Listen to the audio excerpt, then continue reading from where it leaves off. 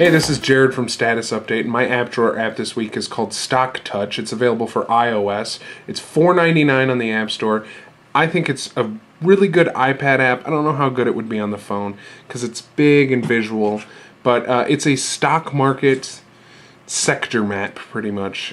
Sector heat map. You get green, red, unchanged is gray.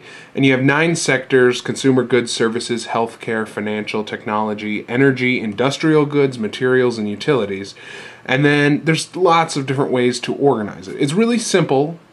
You have either US stocks or global stocks, and then you can display them by price change, volume, their change in price versus the S&P 500, or their price relative to the average of the sector that they're in. Then you can also arrange them in tons of different ways. Spiral, largest to smallest market cap is the default way. And then you can, again, market cap largest to smallest in order.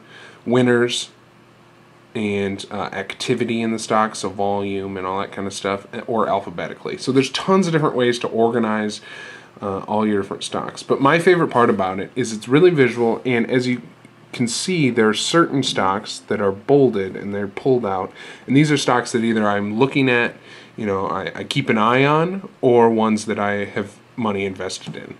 So you can see, we go into a certain stock, Microsoft. They announced a great quarter yesterday, and so or a couple days ago on Friday. So their stock price was up $1.59 or 5.65%.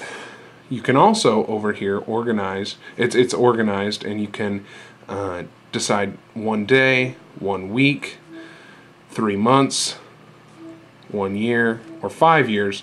Microsoft's pretty flat for the last 10 years. Apple is up 384% in the last 5 years.